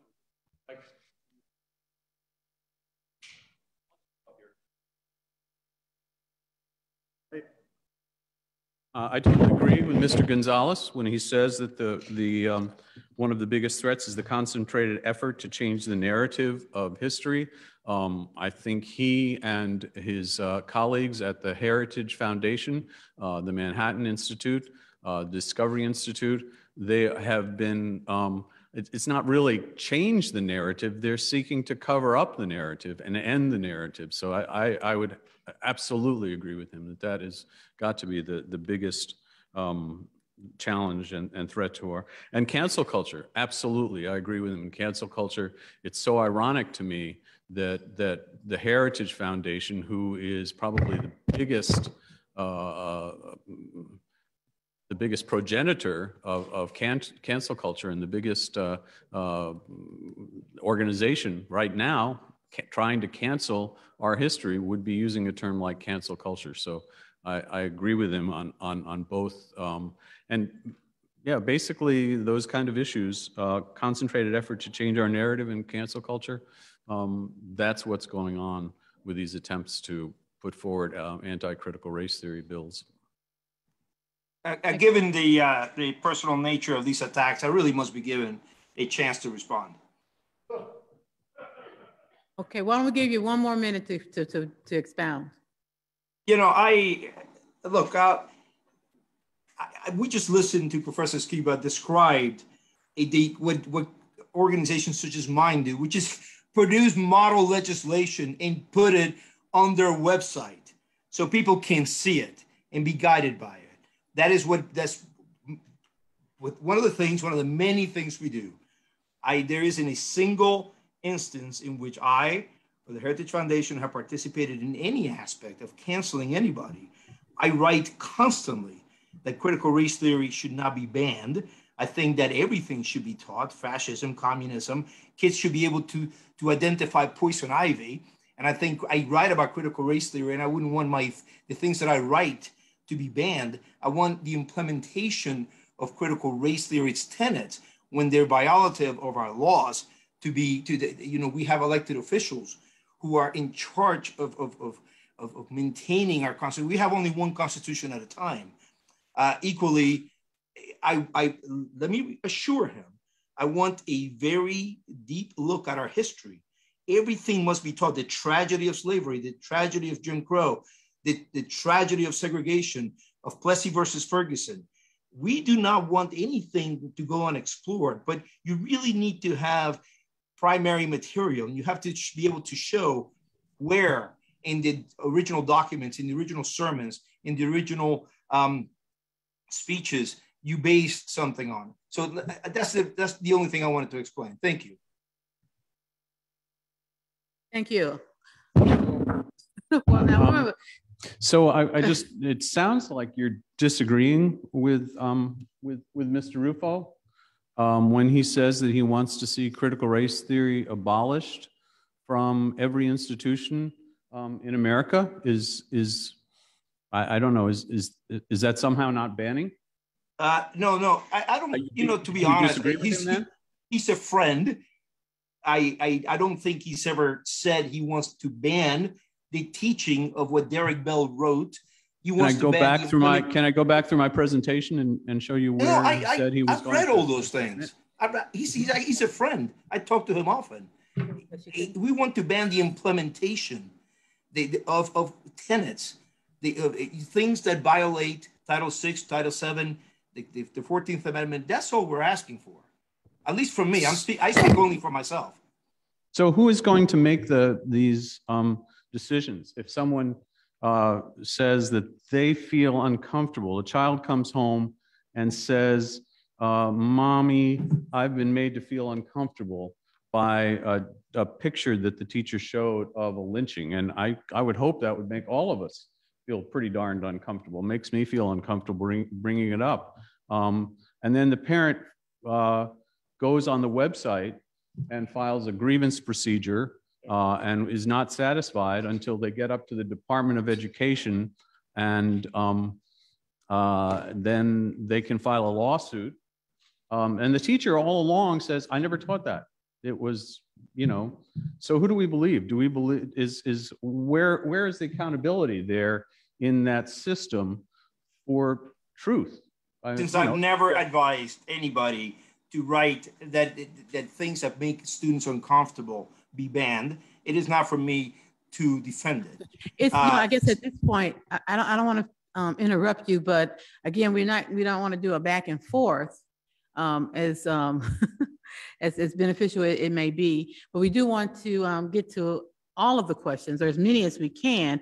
And this one is directed to our state legislators. It says, given that Indiana is a Republican-leaning state, Republicans are the champion of home rule. Why is the state dictating through laws what locally elected officials could be determining and controlling? Can you repeat the last part of the question? I heard the first part. And I was told to advise you to kind of remain at your seat and just turn on your microphone there at the table. Okay. Can you? Okay, yeah. So the ending part of that was, why is the state dictating through laws what locally elected officials could be determining and controlling? Because that's what we do. I don't know if you've seen legislation. I want to break this down. I didn't want to talk about legislation there. I wanted to talk about critical race theory. But now that we're on that topic, we passed, just sit in your chairs and listen to this. In less than 6 weeks, we passed over 271 pieces of legislation. That's what we do. So to choose 2 or 3 to pick out, I could go through a gamut of hundreds of pieces of legislation that don't necessarily line up with how I believe. But that's the nature of legislation. And again, this is about critical race theory and what it really means, so that people, the purpose was to say, you don't need to be afraid of it. Actually embrace it.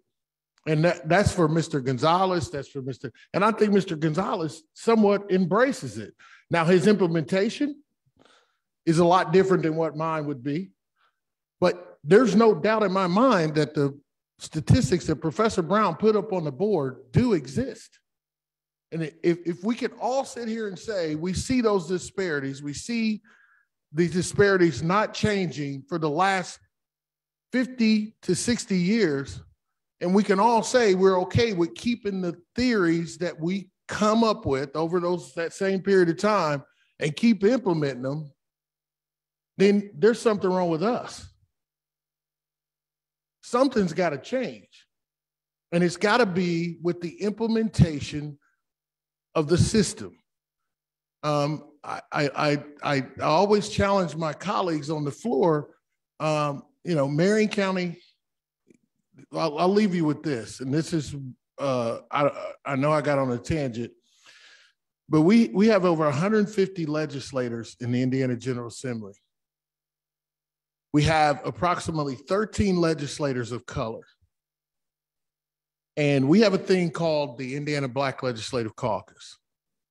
And as Professor Brown brought up about the Black law students,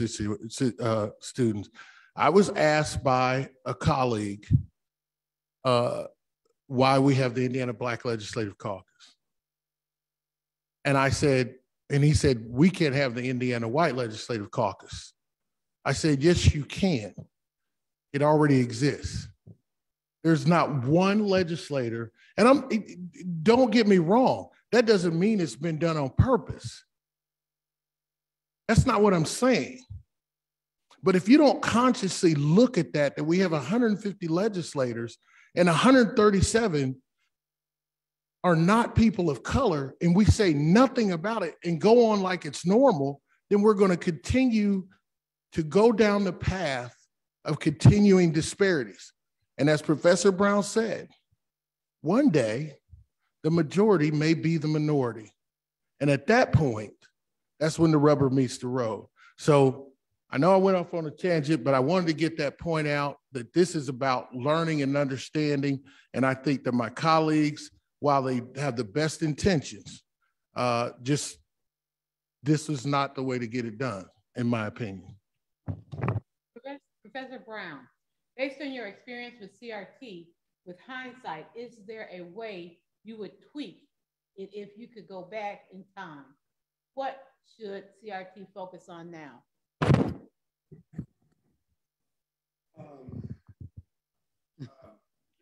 That's an interesting question. I think that's an interesting question because the problem we saw was going to materialize. I can't hear Professor Brown. Oh, there we go. I think the problem is what we saw and what we were concerned about materialized. What we were concerned about was the racial disparities would be frozen in place, and they were frozen in place. And my God, I mean, just think what you guys might be going through in a 3-year period. You saw all the protests after the death of George Floyd in 2020. And now what's the aftermath? There was no police reform.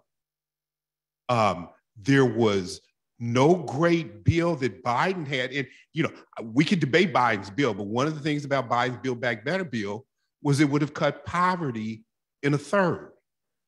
You didn't see any election reform legislation. And then we may be very well sitting here in June of 23 with the US Supreme Court striking down affirmative action. I mean, you would have seen the largest protest in the history of the world. And then 3 years later, the backlash is so strong that you're in a worse position than we were before the protest in 2020. And we're sitting here going, well, what's wrong? It's still gonna be the structure. The structure that we were worried about in 1989 is still there. You know, I look at the law students. Hopefully you read City of Richmond versus Croson, where the Supreme Court for the first time applies strict scrutiny to affirmative action programs and strikes down an affirmative action minority set-aside program in Richmond, Virginia, which was the capital of the old Confederacy, a city that was 50% Black, and less than 1% of its prime construction contracts went to minorities. And that was what the legislatures were trying to do in Richmond. But because they were taking account of race, it was deemed to be discriminatory. It's just like, it's like, this is just a minute here. 1992, the Shaw versus Riedel, the Supreme Court struck down a redistricting program in North Carolina. That redistricting program created a majority minority legislative district that then elected the first Black person to Congress from North Carolina since 1900. And that was the redistricting plan that elected that person was the one that was deemed to be racist. I mean, my God, it's hard for me sometimes to really teach about American law. Because the problem really, to me, it's not so much Christopher Rufo, it's our legal system. And the way we're teaching you as lawyers, ignore race. If you ignore race, how do you deal with racial disparities? You'll see them, you'll see the numbers, and you'll walk away and go, there's nothing we can do about it, because if we try to do something about it, we're taking account of race, and therefore we're being racist. You have to recognize that there's something wrong with that. You have to recognize on a deep level, our legal system is perpetuating the very oppression that we're trying to fight against. And we now have the most conservative Supreme Court that we have had since Earl Warren was Chief Justice. Thank you, Professor Brown. This is our last question. I'm going to ask each person to weigh in on it. I'm going to start with Representative Behning because he hasn't had an opportunity, I don't think, to say much. So we're going to let him start. But please keep your remarks kind of brief because we want this to be your closing statement. And kind of focus your thoughts on how do we approach talking about CRT with those who only have seen one side of the viewpoint.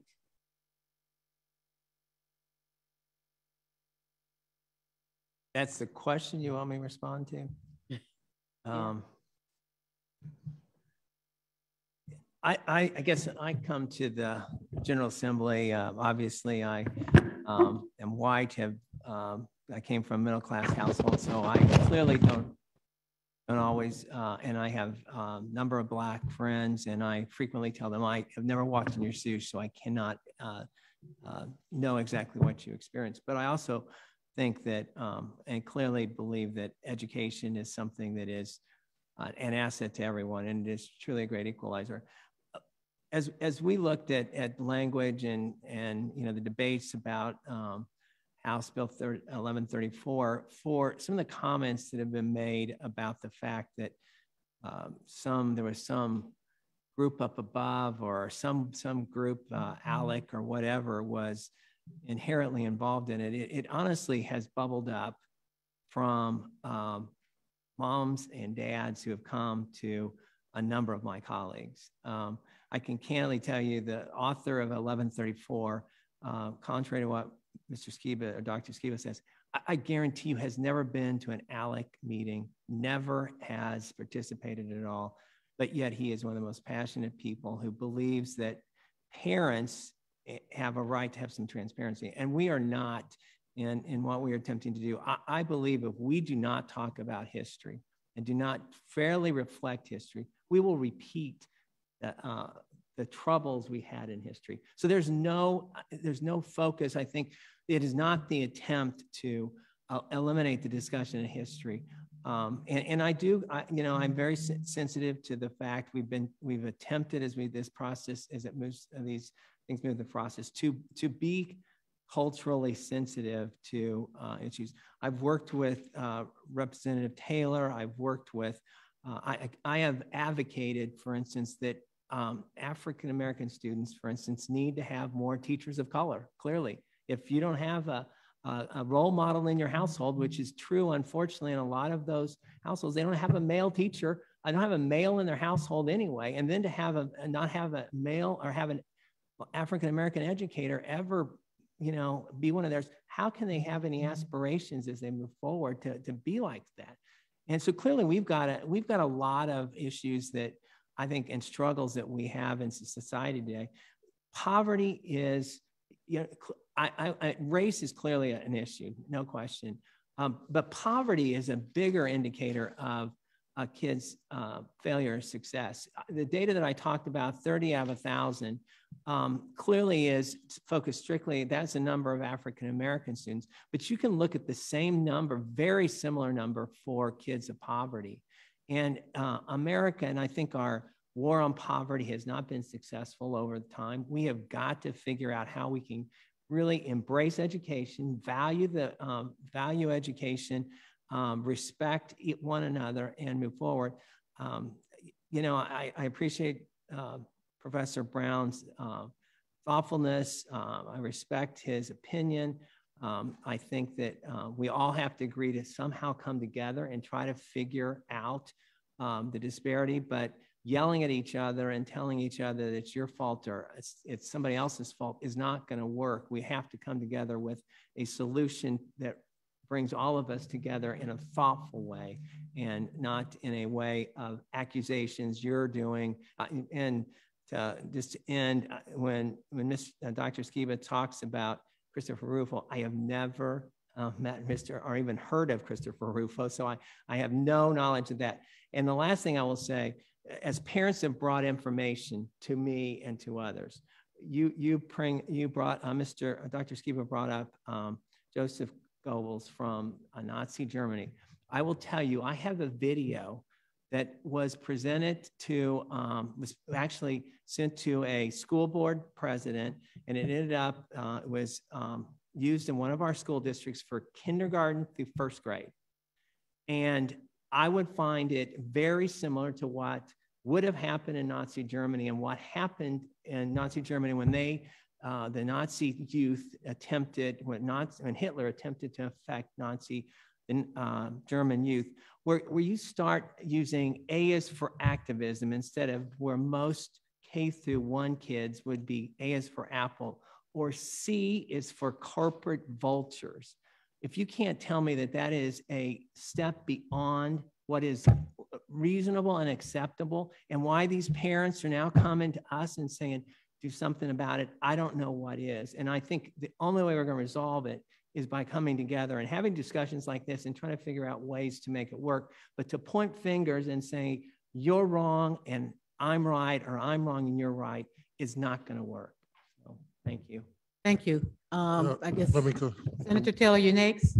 Yeah, And I was asked to remind you to kind of keep it to about a minute. Well, let me say this. I agree with my colleague. You don't get anywhere by calling people out. I have always been a person that might disagree with Representative Behning, but it doesn't mean that we have to be disagreeable. Here's the reality for me, being a person of color and having been through this General Assembly and been a part of it for over 12 years. I have never been in the majority, not in my personal life, not in my life in the Indiana General Assembly, Representative Behning, and he knows that as well as I do. But I have been able, through much what I want to call just stalking him, been able to get him to support legislation that I wanted passed. Now, I just want to say that where we differentiate is clearly, I want to have a focused debate and discussion on how we bring that poverty disparity back to congruency.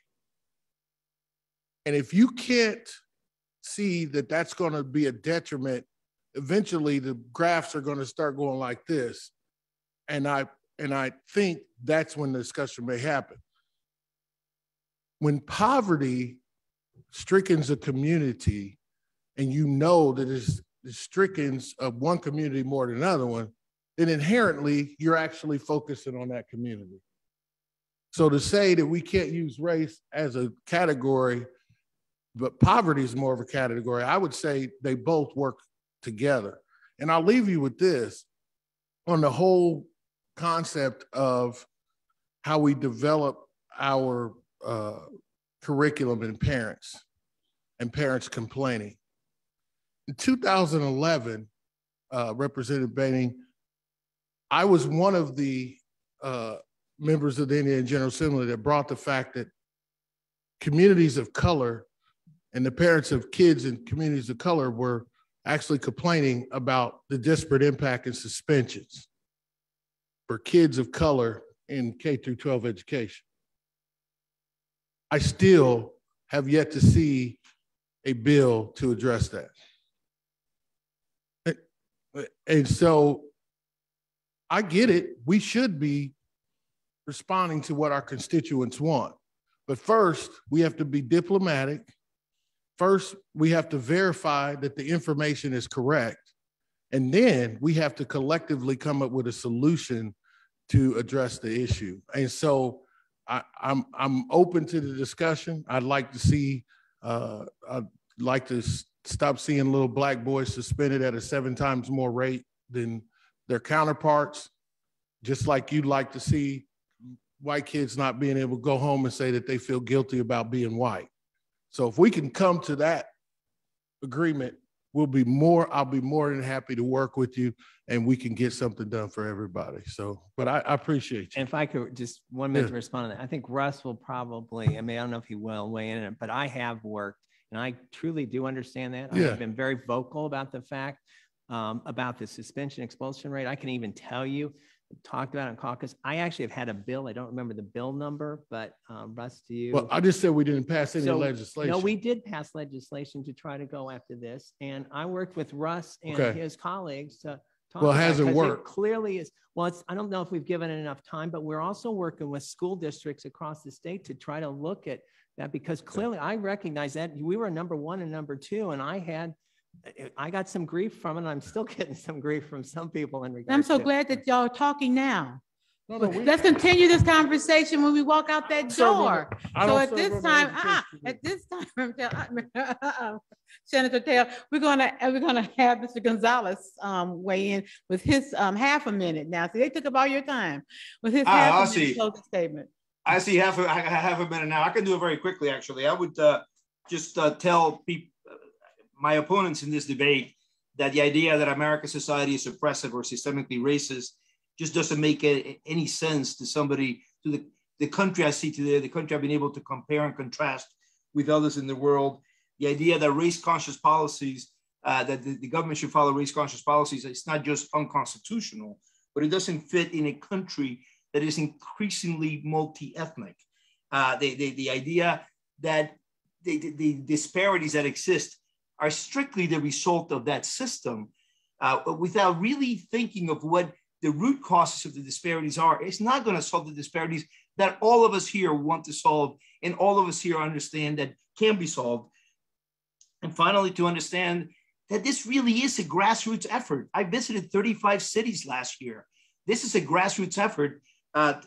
If people who really want to fight this, want to continue doing what they're doing, go right ahead. In San Francisco last night, they just recalled, 3 school board members. San Francisco, and it wasn't even close. It was like 70-30. Finally, let's have goodwill here. To compare the other side to Joseph Goebbels just will not get us anywhere. Beyond that, I really want to thank you for inviting me. I have enjoyed it, and I've done this now in a minute and a half. Thank you. Thank you. Okay. Professor Brown, Professor Skiba. Yes, I really have to. Can't hear. I don't know if this is. There you go. It's on now? Okay. Yeah, absolutely. I have to recognize Representative Behning. He has been such an ally in the legislature. He helped put culturally responsive instruction and behavior management into law. He helped put PBIS and other alternatives fighting against zero tolerance into law. I could never remember any numbers, but at the time they were very important numbers because they really were extremely helpful. So I really want to thank him for his efforts, and I hope we can continue to work. And I want to say that I'm in no way questioning the sincerity of you or any of your colleagues. I don't know anything about where this bill came from, but it strikes me. I'm not so convinced about the sincerity of some of the people at the national level who push this thing. I don't believe they are sincere in this. But I think the thing is here, there is no perfect institution. Cultural responsiveness, a lot of trainings in diversity and equity. I don't know about a lot. There's some that have not been good trainings. Absolutely, that you get a Department of Education who has a law that says they've got to do diversity training for everybody, and they don't know what to do about it, so they run out and get the first fly-by-night trainer they can possibly get. And sure, that person might make people feel guilty. But I think Carol Craig was with us at one meeting, and she pointed out for 25 years, she starts out her trainings saying no shame, no blame. And so it can be done right. I'd love to see us bring in national experts on training in cultural responsiveness and make sure that we do it in a way that addresses history, that addresses the need for us to learn from history, and does it in a way that there is no shame and no blame. Same thing with parental, with parents not feeling there's enough transparency. There are certainly schools that could use more parental involvement. I just listened to Jack Cummings from Indiana University as I was leaving, and he's specialized in parent involvement and was citing all of the various ways that we could put programs into place that would increase transparency of schools and engage parents more. So I said in my testimony, and I'd say it again, that if the folks who are looking for what I think is a real unwise solution in a short session, that's going to create a lot of unintended consequences. If they want to put that bill aside, there are so many people in the state of Indiana and so many organizations that would just be happy to both work with both of you guys and try to fix some of these problems. Professor Brown. I guess I'm the last person here. Representative, I will actually give you a proposal that I put together. It's a very radical proposal on education, but man, I tell you, I'm the son of two teachers, and I'm an Indiana native. I'm really, the way I really do think of myself is I'm the kid that Indiana said, we're going to invest in you and bring you back to our state to help our state. And that really, for me, has always been my obligation. What can I do to help my state? If you don't know my colleagues at the law school, but once you did, you'd find out, oh yeah, sure. Professor Brown's the only one that really seems to care about the state because the rest of them feel like they live in New York. But I am saying because of that experience, our concern is CRT, quite frankly, was the Supreme Court. We never thought about, we never imagined that this was going to end up as a debate in K through 12 education. Our theories were not for K through 12 kids. Our theories were for the people who have the responsibility to administer justice in our society. That's who our intended audience was. And I'd say for the most part, I don't think we feel like we've succeeded. I think the closest we got to feeling like we succeeded was Justice O'Connor's opinion in Grutter versus Bollinger. Because if you go back to 2003, it was clear that the Supreme Court was prepared to strike affirmative action. And I think enough of us talked about the importance of diversity that she changed her mind. But as I'm sitting here right now, and I'm thinking about, in some sense, I'm thinking about, Indiana legislature doesn't even need to do this. If they wait for the Supreme Court to strike down affirmative action in the summer of 2023, I can tell you diversity, equity, and inclusion training is going to fold up like a piece of paper, because diversity all came from Supreme Court opinions. And when Supreme Court opinions say you can no longer consider it, it's going to be tremendous pressure on all these diversity programs, wherever they are.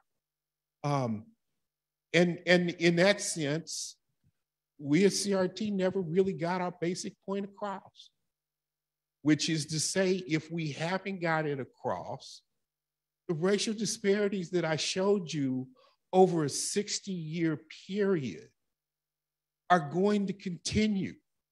Your sons and grandsons and great-grandsons and daughters and granddaughters and great-granddaughters are going to be talking about the same thing that we're talking about right now. And where our foreparents, because they failed to deal with this, left us with the problem, we're going to leave it to the next generations. Thank you all so much for being here.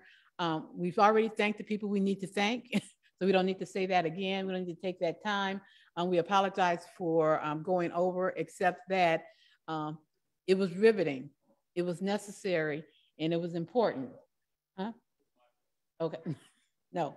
But I just wanted to say to our law students that that is why you can have the best intentions in the world, but it's not just what you thought the law would be, but it is also looking at what are the effects of the law. And so that's one thing that we'll be looking, that has to be looked at. And then finally, I want to say this, is that when we collectively work together, we use the power that we have to change the trajectory of this nation. One of the things we can look at is a constitutional amendment to change how the maps are drawn and by whom. But there are so many things out there that can be done, and we need you to stay engaged and make the changes that we are unable to get over the finish line. Thank you again so much. Have a good evening.